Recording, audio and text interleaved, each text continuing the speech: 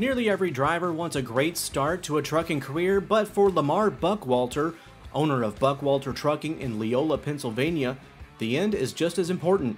He's working to make sure his father Mark finishes up his driving career in comfort and style. Mark's truck is a 2005 Kenworth W900 that features a 1999 Caterpillar C15 engine that's rated at 525 horsepower.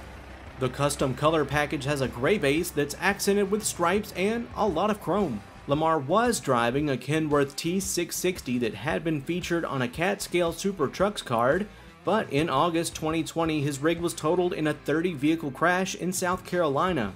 Lamar was unharmed, and after searching for a new truck, he found another Kenworth W900 with a maroon paint job and a Caterpillar engine just like his dad's truck.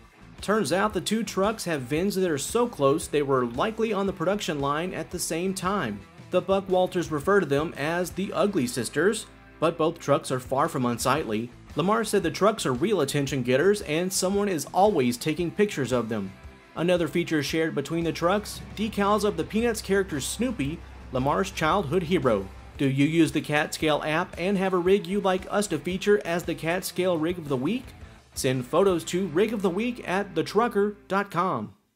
Time is money, and Catscale can help your drivers save time weighing.